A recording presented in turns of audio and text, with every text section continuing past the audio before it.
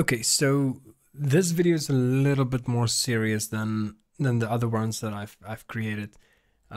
It's kind of about how I screwed up my own YouTube channel. Yeah, so this video is gonna be for people that maybe wanna start creating YouTube videos, or maybe struggling with getting traction on the YouTube space, and trying a bunch of different things, and it seems like nothing is working. And the thing is, there might be a chance that you're going through something similar than what I'm going through right now, or have been going through for the past probably, I don't know, 2 years, maybe more. I don't know. Yeah, so this video is not gonna have like a bunch of cuts and zooms and stuff. It's just me talking to you guys, and it's even for the people who just want to be here, like who has been here through this whole journey, or want to continue with my journey and stuff like that. It's gonna start with when I created my YouTube channel. Like I created my channel, or started uploading at least to my channel, in March or February 2020, like just when COVID started. I started creating videos and stuff like that just as an outlet, because it's something that I've always wanted to do. I had this weird idea. I think I was watching Nuxenor's channel, or somebody. I don't really remember. It's too long ago. But in any case, I started my YouTube channel primarily as a CS-based channel. CSGO, at that time. I created like a weird montage thing for my first video, and went on from there, like video for video for video. And I was gaining traction like fast, like pretty fast for the time, for somebody that doesn't know anything about YouTube. I think I had like 1,000 subscribers in like 3 months or something. And back then shorts didn't exist, so it was kind of hard to get to that point that fast without like actual promotion and stuff like that. Like, I promoted in the game a lot, but it kind of worked. Like, I was getting about 1,000 views, 700 to 1,000 views per Overwatch type of video, with like having 800, 900 subscribers, or like 1,000 subscribers. So I was like at a good point, gaining good traction and everything. And then I started creating videos. I think the first one was like an Eniba video, where I was like, is Eniba a scam or something like that? Because I was affiliated with them by then. I sent them an email asking if I can get affiliated. They went through like a review process, and at the end of the day, I was affiliated with them, and I created the video, and that started gaining traction like pretty fast as well. And it was around about the same time when I created my first budget PC series video, where I was talking about what the cheapest gaming PC is in South Africa that you can buy. And that video, up until this day, is still getting quite a bit of traction. It's at like 60, 70,000 views, and that's all good and well. But that's also probably my biggest problem that I have. You'll notice that most of my videos, if you go check on my channel, barely gets 100 views, like at all. And I feel personally that that my quality has increased quite a bit, from the beginning. I speak more fluently now. I have better video quality. I've got a better like scenery all around me. I have a better mic. Everything is better at the end of the day, and that doesn't help, like not even a bit. And the problem I have, why this is happening, is because YouTube doesn't know to who my audience, or to who they should like promote. They don't know what my audience is, and it makes it really hard for me to actually upload a video and target a specific audience. Because if I say upload a video, and I do the whole check mark where you like notify your subscribers, I've got 6,000 subscribers, but like 1,000 of those subscribers came from the one like budget PC video. About 1,000, let's say, came from the Eniba videos, and like 2,000 or 3,000 came from the CS types, and etc. etc. It's kind of split up. I even have like a couple of subscribers from like Cyberpunk videos that I created a while back that also did pretty well. And the problem with that is like 5 different audiences, all split up in a very small channel, because I have a really, really small channel if you consider all the like hierarchy of channels on YouTube. I don't even know if it's YouTube or YouTube.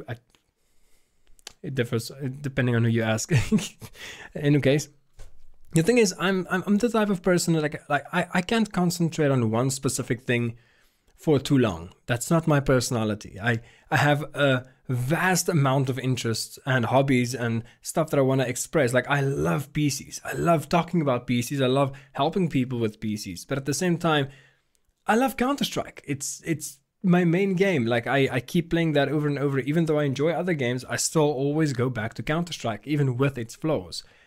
But at the same time, I want to talk about other games as well. I want to talk about things that interest me in just, real life stuff. Like, you get what I'm saying. I'm a diverse person, as I am pretty sure a lot of people are, and that doesn't really resonate as well with YouTube unless you have like a massive subscriber base. If you have like 1 million plus subscribers or a few 100,000 subscribers, that doesn't really matter, because people are there to watch you, they're your fans, to watch practically anything you put out. But for like a small creator like me, that doesn't really help my case too much. So I kind of fucked up my own channel. And I didn't know this, obviously, at the time. Otherwise, I would have tried my best not to do this. But it's something that I know now, and I think it's something that YouTube, as well as like the gurus and stuff, they didn't relay that as well for beginners, or didn't, at least. They do now, kind of. If you watch like vidIQ's channel, they'll keep telling you like, get a niche and stick with that niche, and if you want to post something else, create a different channel for that. And there's a good reason why. There's a really, really good reason why. In any case, this whole ordeal has kind of led me to become quite tired of posting content, creating content, because this is thousands, and I mean actual thousands of hours in my life where I've dedicated myself to growing this channel, to creating content that I think will resonate with my audience. I've kind of like tried to cross the bridge where, seeing as most of my audience are at least gamers in a sense, I've tried to cross that bridge and like just, differentiate in different gaming subjects. But it doesn't help, because YouTube still doesn't know who my audience is. It's very difficult, and I can understand why. It's very difficult for YouTube to see who my audience is and to who they should promote to. So it makes it really difficult for me, as well as YouTube, to do anything to like actual grow my channel.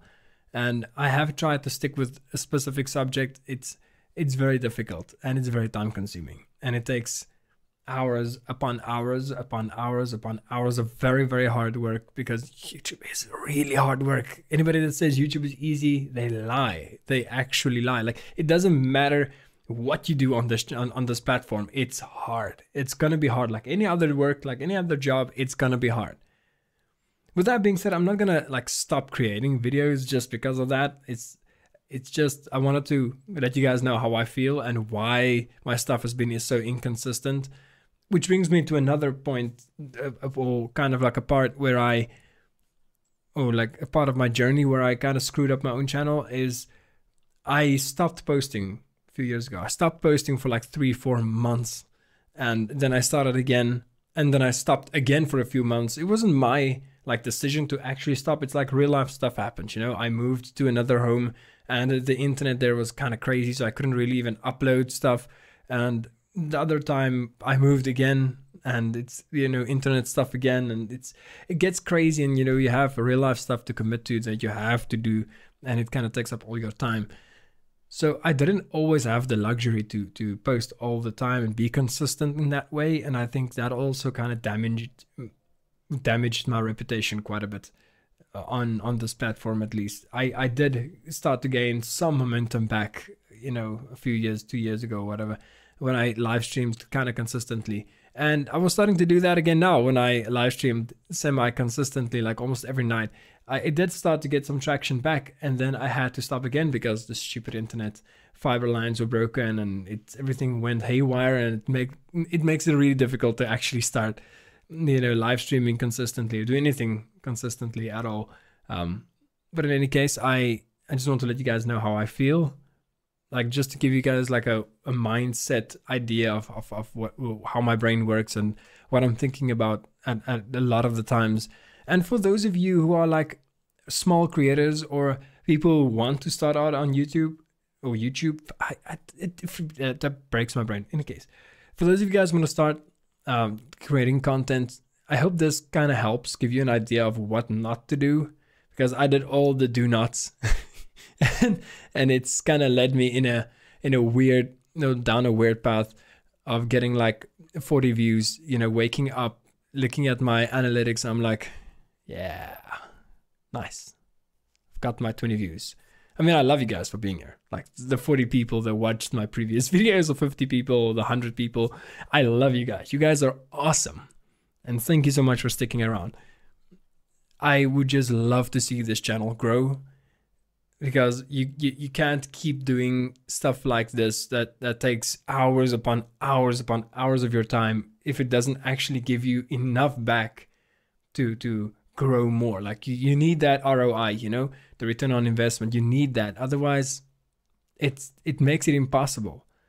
But for now, at least, and for the future, foreseeable future that I can see, whatever, I'm not gonna stop. I'm not gonna stop anytime soon. I'm gonna keep on pushing and see if I can do something at least. I've got a lot of great projects coming up in any case, a lot of like side stuff that's gonna happen that I'm not allowed to talk about right now, but there are a bunch of cool stuff that's gonna happen, a lot of reviews and cool tech stuff and gaming stuff and stuff. So we'll see what happens. Maybe something changes. If by some miracle the channel blows up, or a video blows up, I'll create another video and just let you guys know that, hey, so this is what I did that changed, because I want to be transparent with you guys. But yeah, this is how my mind works. This is what I've been thinking about lately again, and this is like an insight into what goes on in Wannapla's mind.